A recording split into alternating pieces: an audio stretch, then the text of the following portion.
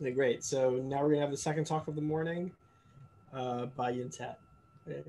Please go ahead. Thanks, Yin Tat. Yeah, so this is a John work with here, Aditi and Santosh, and a very accurate picture of me. So this talk, I only have 20 slides, so I should have enough time to answer any people question.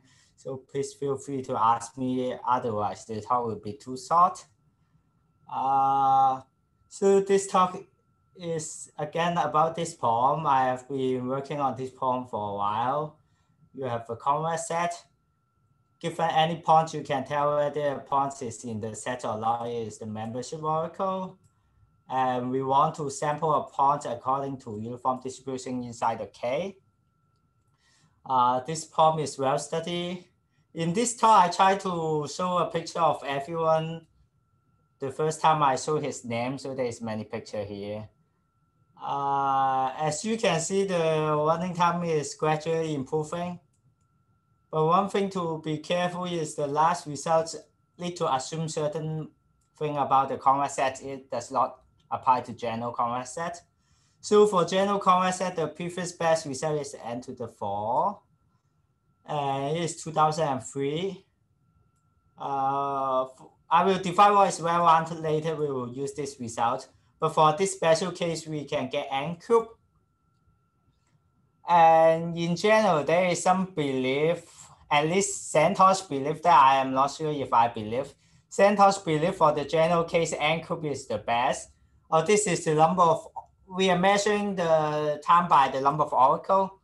The total running time is higher because it's that you need to do something more. So in this talk, our result is this. For any convex set, we can sample in n to 3.5 times. And if we assume KLS conjecture is n cube, just to be more clear, let's say I will define what is KLS conjecture. But if we assume KLS conjecture, in fact, I'm not sure about those running time, but for these two running time, even under KLS, the running time is still n4 and n3. So this one is kind of special. We will explain why KLS does not improve for the general case before. We have the same running time if we care about, instead of sample a point, we want to compute the volume. For example, if we want to get a 1 plus or epsilon, a multiplicative approximation to the volume, then the running time is 3.5 over epsilon square. Epsilon square is necessary for estimating volume. So this is the result. I'm ignoring some log term here. There is some polylog term. During the whole talk, I ignore all the polylog terms. So before talking about our results, we need to cover some basics. Sorry, quick question, Yin Tat. And there's a lower bound of any sort? I think Santosh proved n square lower bound before. Yeah, I am not super sure. Yeah, so lower bound is a very cool question if anyone can do. So in some sense, this result, if Santosh belief is true, if n cube is the best, then this result is the best if KLS is true. So finally, I can forget about this problem. I should just focus on KLS. Yeah, so this few slides I have used too many times, but I will use that because it's covering the basics. So almost all the result in the previous slides based on this algo called bulwark. So the algo is like this. Let's say you are starting at some point inside the set. Then you sample a point inside a ball of radius delta. If you sample a point inside, then you go to there. Otherwise, you forget about that point and sample again. So this is the bulwark.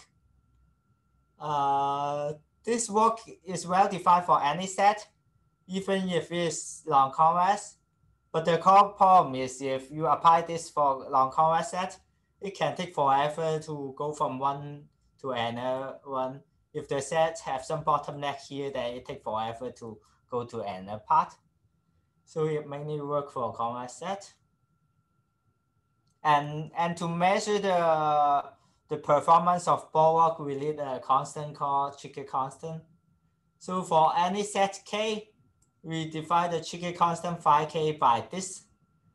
You search over, you have a set, you search over all subset of K, S, and you compute the ratio between the intersection this area over the volume of the smaller side, and you search over, you find the minimum one, and this is the Chicken constant.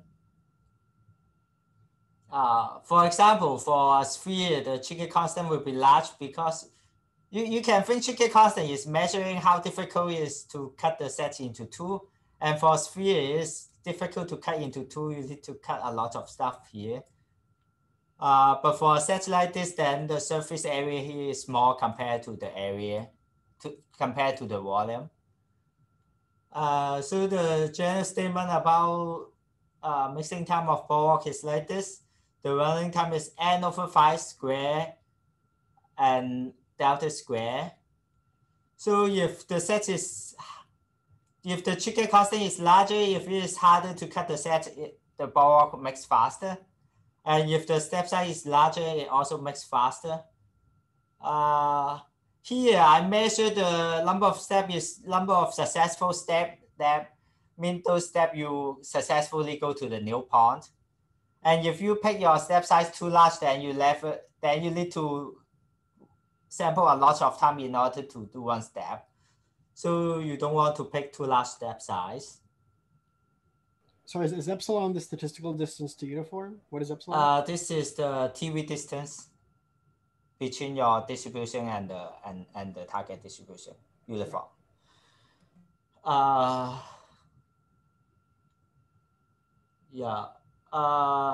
One thing to be careful is the Chicken constant is not a phi invariant. It can be arbitrarily small even for convex set.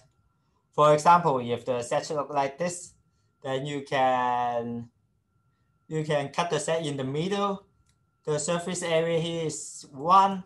The volume here is L. So the Chicken constant is 1 over L. So we need to normalize the set a little bit. And as you will see, turns out in terms of algo, the most difficult part is to normalize the set. So we will normalize the set such that the covariant matrix is identity. And we call a set is isotropic if it is mean zero and the covariance is identity. Notice that people in mathematics usually define isotropic differently, so this is a slightly different definition. They usually have a slicing constant here somewhere.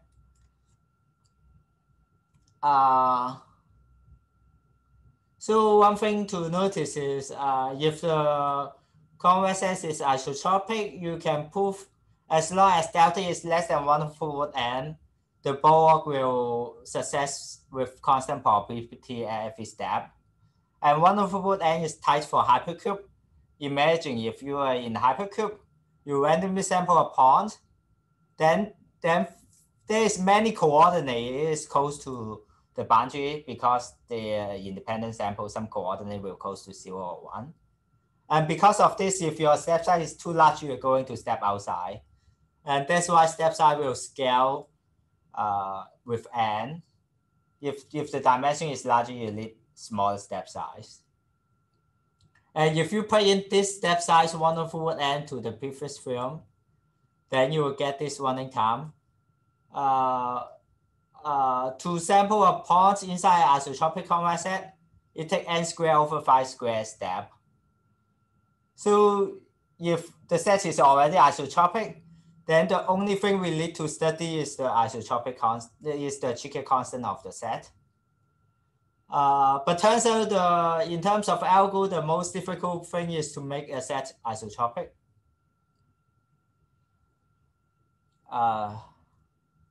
So Kanano, Rossi, and Simonovich make this conjecture for any isotropic convex set, the tricky constant is at least a universal constant.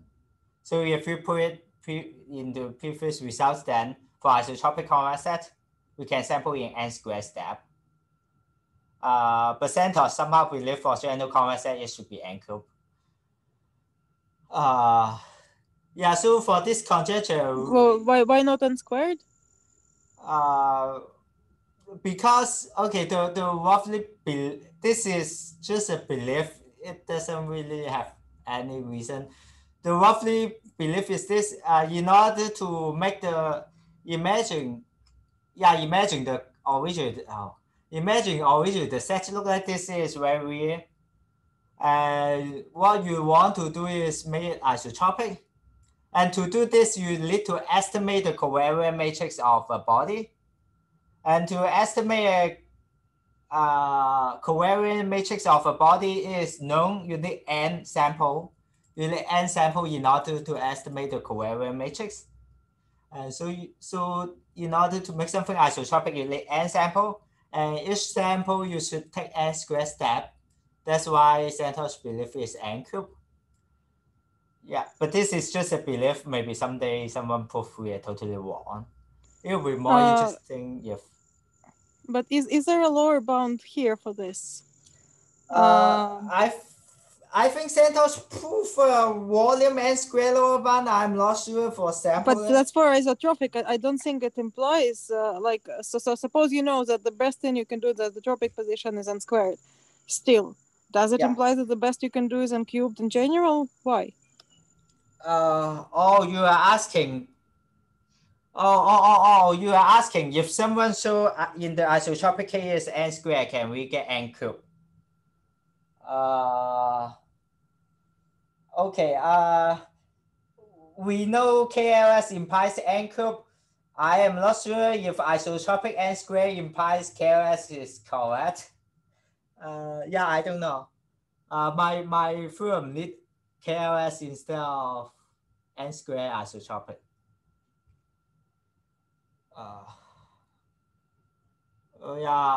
For the KLS conjecture is more well studied than sampling.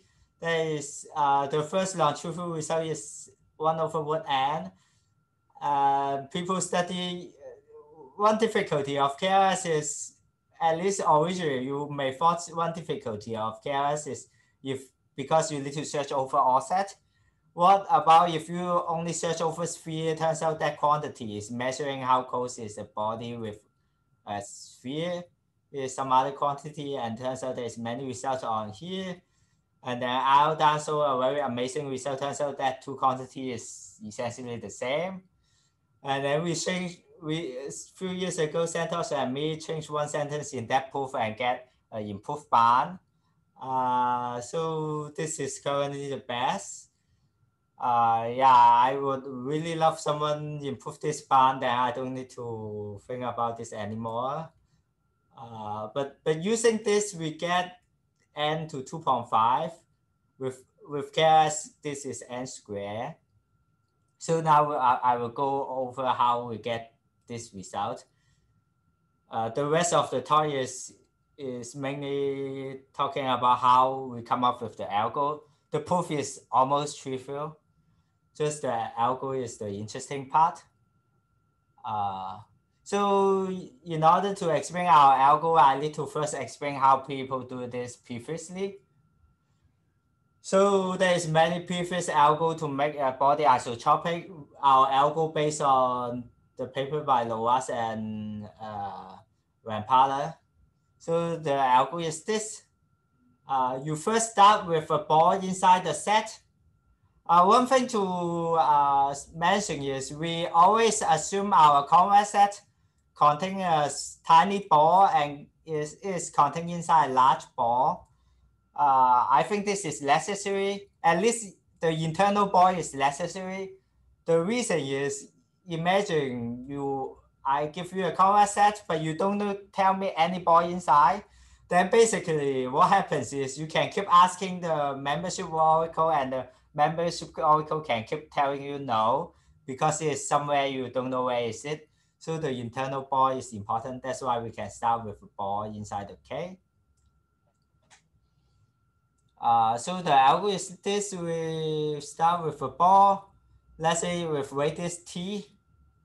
We will keep enlarging the ball until the ball covers the whole set. At each step, we sample n points inside the k-intercept ball. Initially, the ball is inside the set, so k-intercept ball is just a ball. We know how to sample n points inside a ball. So by some result by Surstrava and Rishonin, they prove it's take only n sample to estimate the variance. This is why we need n sample. And what we do is after we estimate the covariance matrix, we transform the whole body such that k-intercept B is isotropic. And then we enlarge the ball. Yeah, there is one step left. You enlarge the ball by 2. So this is the algo. And the key thing we're using is if k-intercept B is isotropic, then k-intercept 2B is well-rounded. Namely, the lump square, the average lump square is n, and the body, the covariance of the body is at least some identity. You can think this condition is kind of roughly same as you have a ball inside. It is not exactly the same, but this implies this result. And because we are just enlarging the ball, certainly there is a ball inside, but turns out you can prove something stronger. And oh yeah, in fact, I have that sentence. Yeah, and then another fact they use is we can sample a well-rounded body in n cube time. So what is the total runtime of the algo? Notice every time we enlarge the body by factor of 2, so you should expect there is not many steps. More precisely, it's not n, but log of something. And each step we need n samples, so you have n here, and each sample is sampling from a well-rounded body. Because after you enlarge, we know next step is a well-rounded body. So it's n cube here. That's why the total runtime is n4. And one thing to notice is this running time is the best known, even assuming KLS. So yeah, when I went to some convex geometry conference, sometimes people ask me, does KLS has any implication on sampling? And unfortunately for sampling general convex set previously, we don't know any implication. And so one good thing about this paper is showing KLS is indeed related to the capacity of sampling. So this result is roughly at 2006. So at that paper, they put this paragraph in the paper. This is just a funny thing. These two pictures is Santos and Loras at 2006. You can notice Santos is slightly different. Yeah, so they say in the paper, they believe there is one extra improvement in the paper. If the KLS conjecture is true, we just need a new algorithm of making body isotropic. And at that time, they don't know what is the algo. And turns out the algo is something simple enough they should have noticed at that time.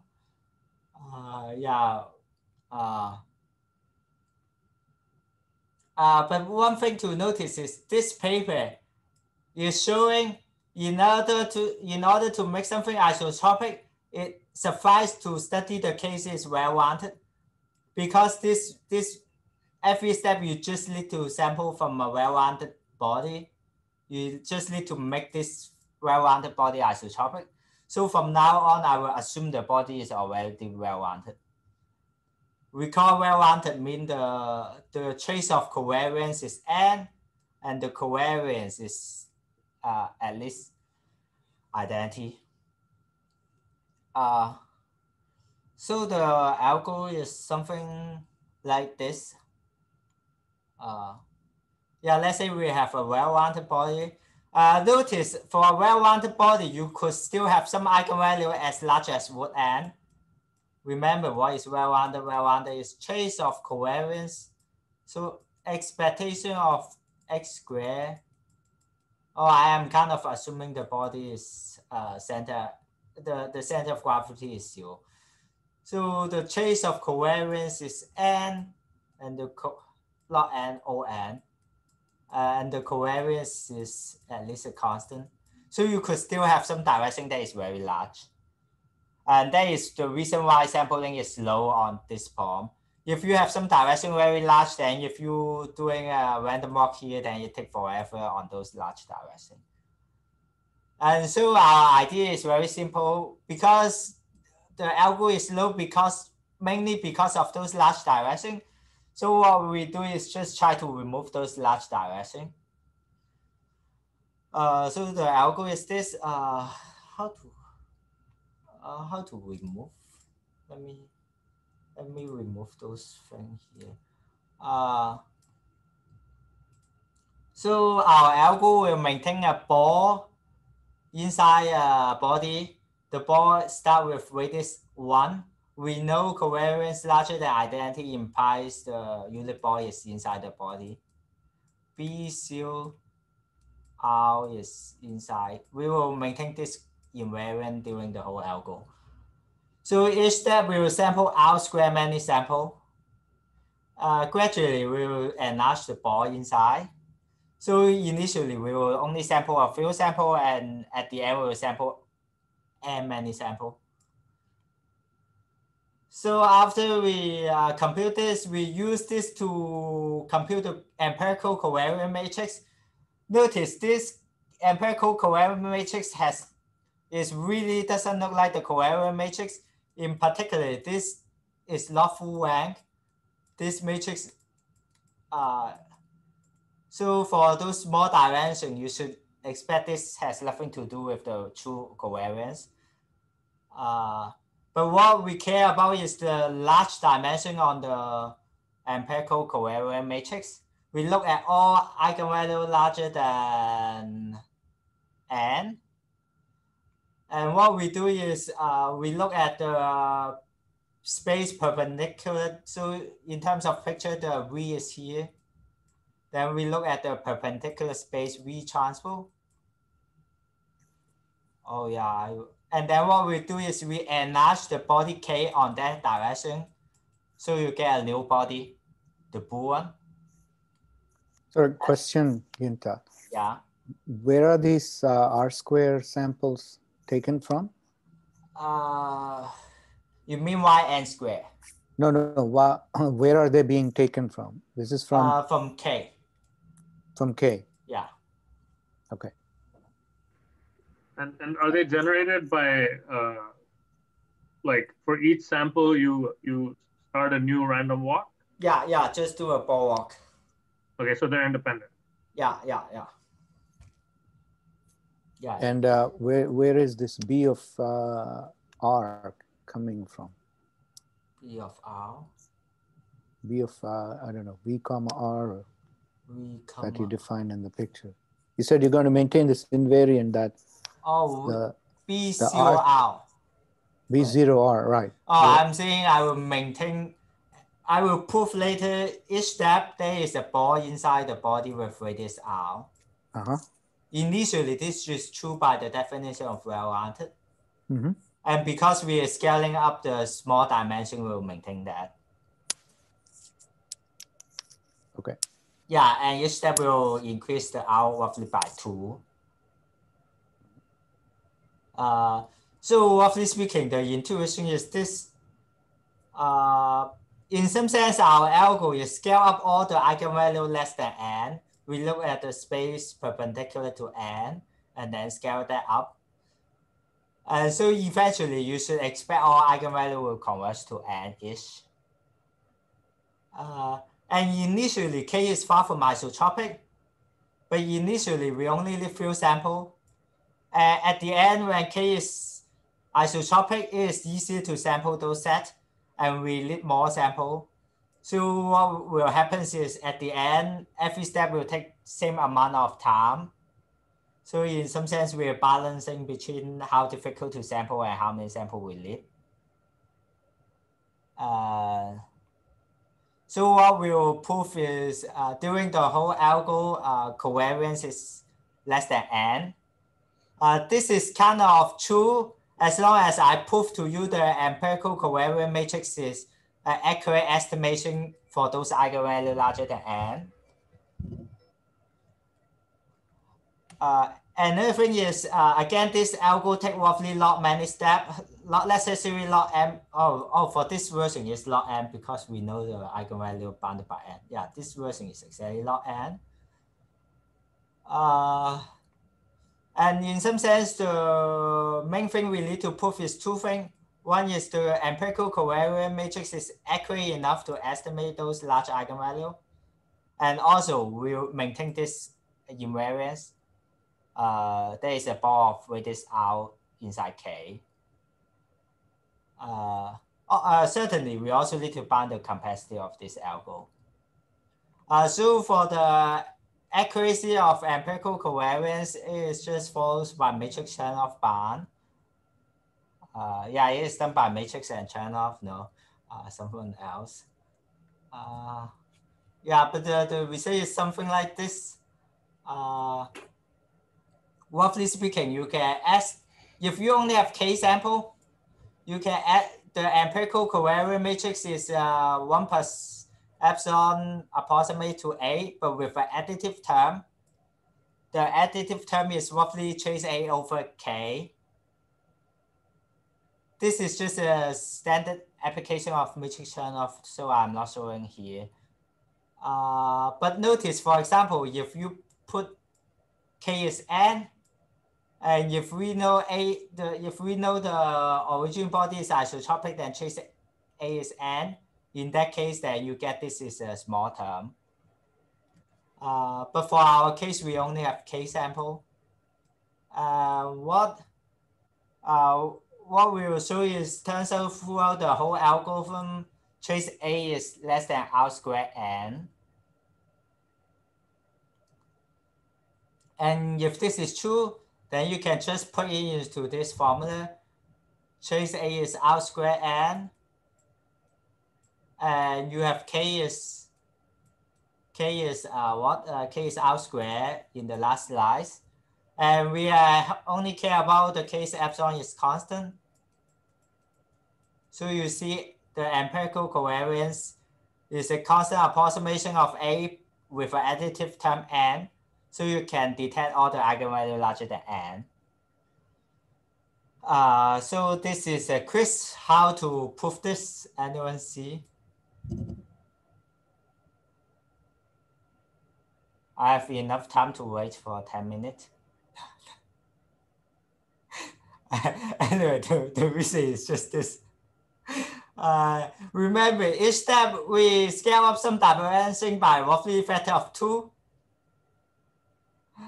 And so each step, I guess I should, let me go back to last slide in case you forget. Each step we scale up some dimension by a factor of 2. And we scale up out by a factor of 2-ish. So each step trace A. Remember, this is covariance. When you scale up the body by 2, is scale up by 4, and out scale up by 2. And you end the algorithm when out square less than n. Yeah, so trace, yeah, I guess just that too implies trace A is, and initially trace A is n by the well-rounded condition. So you have this. Yeah, so there's nothing to prove here. Yeah, so you see the real thing to prove is just this. During the whole algo, there's a ball inside the K. Maybe I should explain why we care about this. Turns out, if you have a body, such that you have a ball of radius out inside the body, then what happens is you can take the step size for the bulwark is R over wood n. So if there is a larger ball inside a body, we can take a larger step. And so the bulwark makes faster. And that's why we want large body. Large ball inside. And this one is kind of, again, proved by picture. Let me see. Sorry, Yin Tat, what was lambda again? Let me see. I didn't define lambda before. Lambda is the mass eigenvalue of the body, of the covariant matrix. Lambda is lambda mass. So for our case, you should think lambda is n. I already say lambda. You should initially the mass eigenvalue is n, and because we level scale up those dimensions, so it's always n-ish. Let me see. Remember what happened to the algo? We scale up all dimensions with the variance less than lambda. You can think this, you should just, yeah, I should just put n here. And so so this direction is V, this is V perp. So by the definition, we know this dimension, the covariance on that dimension is larger than n. I mean, restrict to the dimension V. So what happens is by some standard result, there is a ball on that subspace of size lambda. And how about other dimension? By the induction, last step we already proved there is a body of size R in the dimension V perp. And because we scale up that dimension by 2, so now this step we have a ball of size 2R here.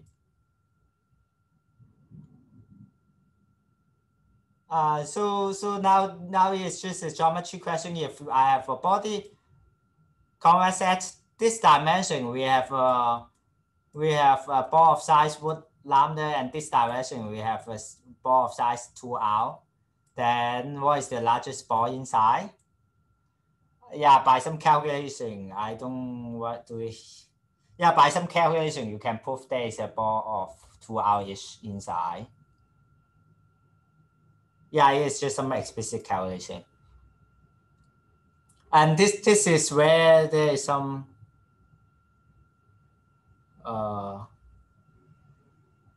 yeah, I forget why there is some log n coming up.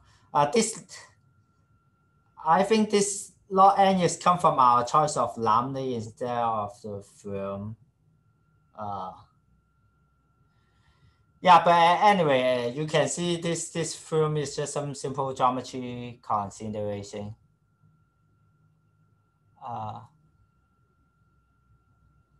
So now we have every component. So now we go back to the, remember what is the result for bulwark? In general, the running time of bulwark is n squared, the mass eigenvalue over the step size square. This is known even without KLS. And now what we know about, wait, I think it's just n here. Let me see. N squared. Yeah, I think it's n. Okay, it's n lambda over delta square. And we know delta is R over wood n. And then we know lambda is n. So you get n cubed over R square. And so each step, because there is a ball of size R inside and because the covariant is the n, we know each step take n cubed over R square. Oh, this one is assuming KLS. Sorry, This is assuming KLS.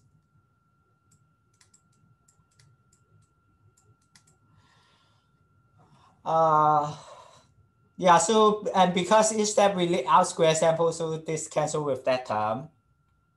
And so under KLS, each phase is n cube. And this is why the whole algo is n cube. But anyway, the intuition of the algo is pretty simple. It's just saying we don't really need n sample to estimate covariance. Because for one thing, we only care about the large dimension first. So if you first estimate those, then you get better runtime. Yeah, this is why I believe they should have noticed that before. So without KLS, then turns out we need isotropic constant for not just isotropic body. And turns out for non-isotropic body, we have the KLS constant look like this. It depends on the Fourier norm of the covariant matrix. And if you apply this theorem instead of KLS, it gives the capacity of n 3.5. And if somehow someone improve the KLS constant from beta equals to 1/4 to something else, and turns out you can prove, as long as you have an estimate of isotropic convex body, then you have a good estimate for any convex set. Again, by something look like Fourier's norm, but instead is some P norm. And using this result, it will imply the capacity of sampling is slightly less than 3.5. So this is saying as long as there is any improvement on KLS, we have improvement on sampling. Yeah, so this is everything. I will only have one slide left. Any other question? Yeah, but yeah, I still amazed this how simple is this algo. Originally, I plan to make sure this paper is less than 10 pages, just that I finally have one stuff force paper less than 10 pages. But unfortunately, my co-author add more stuff inside. There is much harder result inside.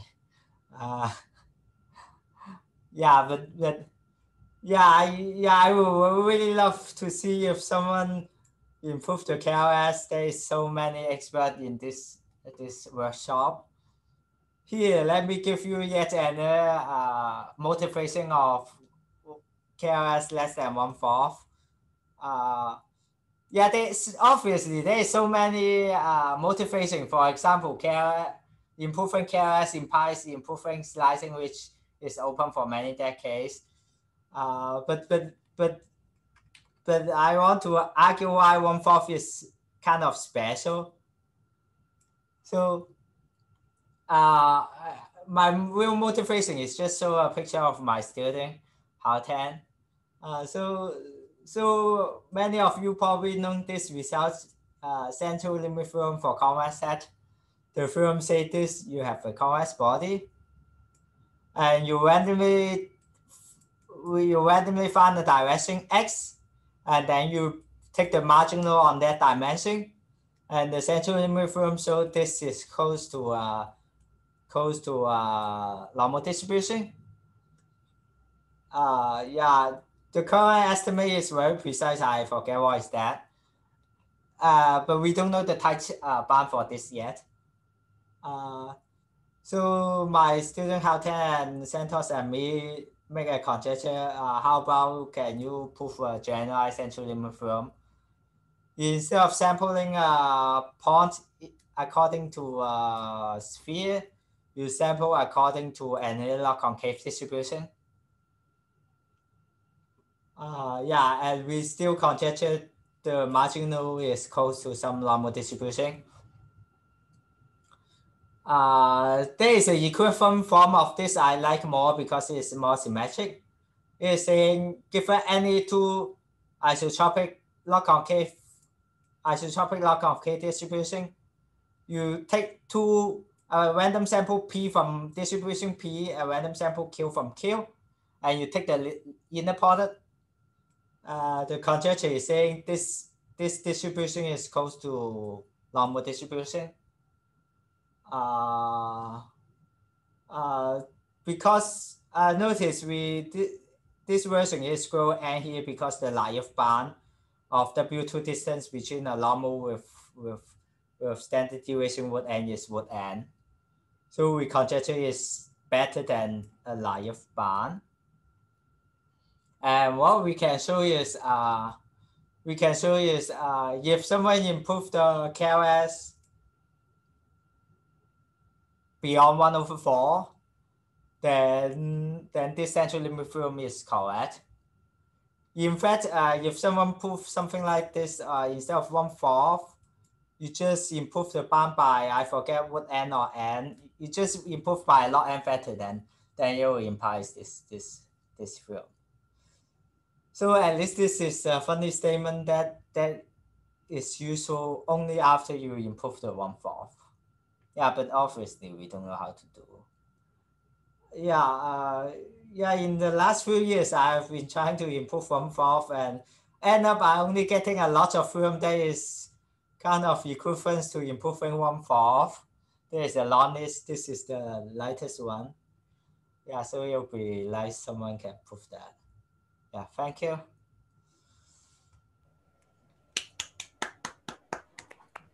Thanks, Yin Tat. Anyone have any questions for Yin Tat?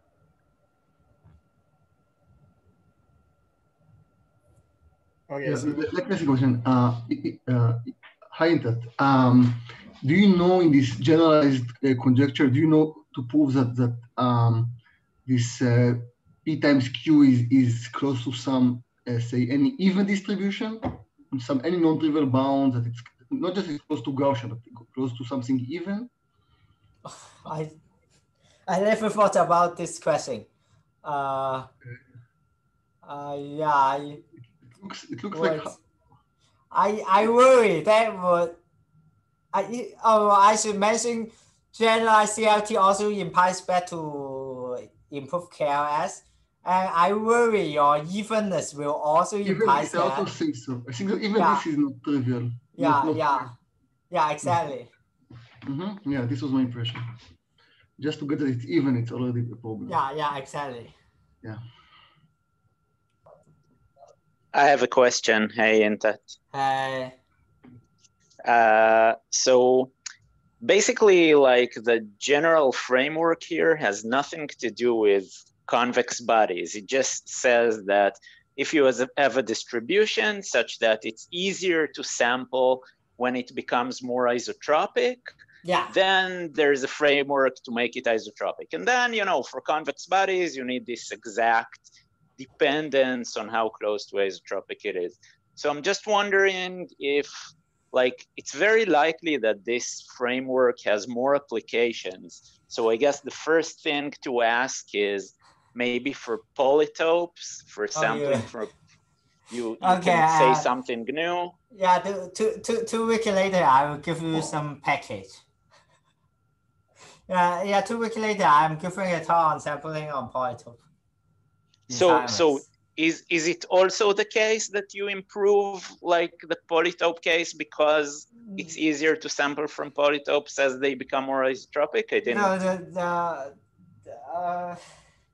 The reality is Borg is horrible for sampling because of some computation issue. I will discuss that in that talk. Okay. Yeah. Sorry, what is horrible? Borg. Oh, ball walk. Yeah. Yeah, and then there's all your papers with the new stuff, but I'm not sure how much they depend on isotropicity. Those algorithms are fine invariant. I see.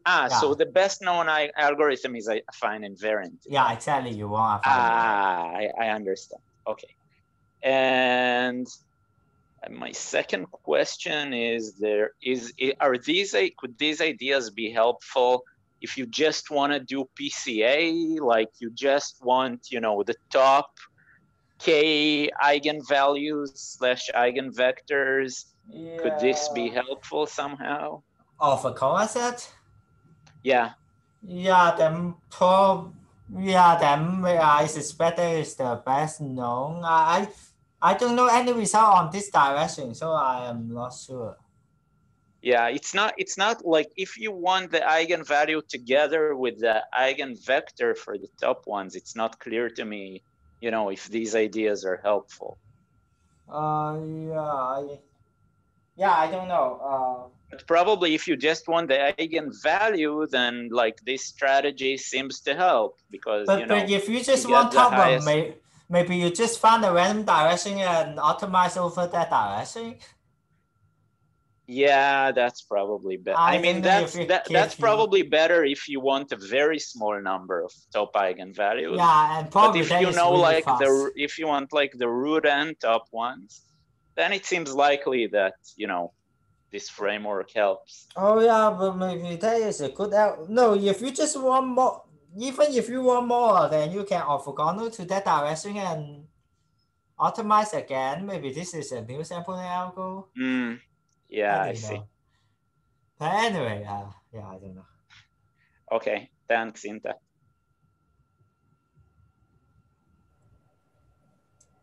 Any further questions? Actually, I have a question, Yin Tat, just as someone who's not, I guess, in this area, but I'm curious. I mean, just from what you've written, you have this conjecture of the root n right at the bottom of the slide, but in principle, beta could be arbitrarily small, right? Beta could be 0. So does that mean that yeah, that will imply if beta is 0, I only get n to I may be getting either polylog or n to small 1. I will get n to small 1 here at least. I see, but I mean, I guess my question is just why. So why do you specifically conjecture there root n as at the bottom as opposed to, because if beta is 0, then that's going to be even much better, right? Oh, because here this body have that this distribution have distant root n. This is a normal distribution with root n here. A normal distribution with variance n. So this distribution have diameter is effectively root n. So the W2 distance of this normal distribution with a delta 0 here is root n. Okay, so we are just saying this I is. can ask you offline. I mean, I guess I'm confused with that when you compare with the theorem that you have highlighted in orange, where you say the distance is O of n to the 2 beta. So, I mean, in principle, beta could be smaller than a quarter, right? You're asking why I instead just conjecture this as O1. Yeah, something. So root n is the trivial bound. Root n holds trivially. So he's just saying, if you want something which says that something non-trivial happens, then it happens at 1/4. Okay. Yeah. Thanks, James. Thank you.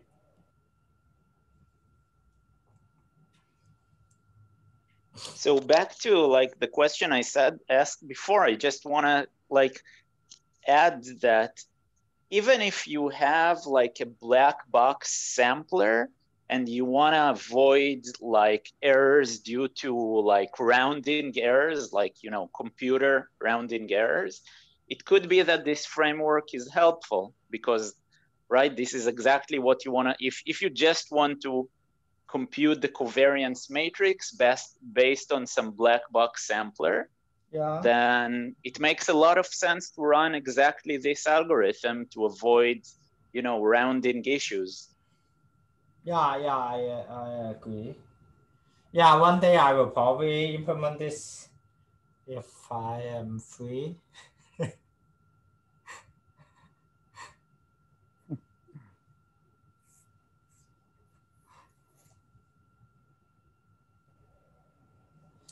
Okay, any final questions for Yin Tat before we take a break? All right, so that's it. Let's thank Yin Tat again, and we will reconvene at 11:30 a.m. Pacific time, which is in 40 minutes for those of you who are in different time zones. Thank you. Thanks.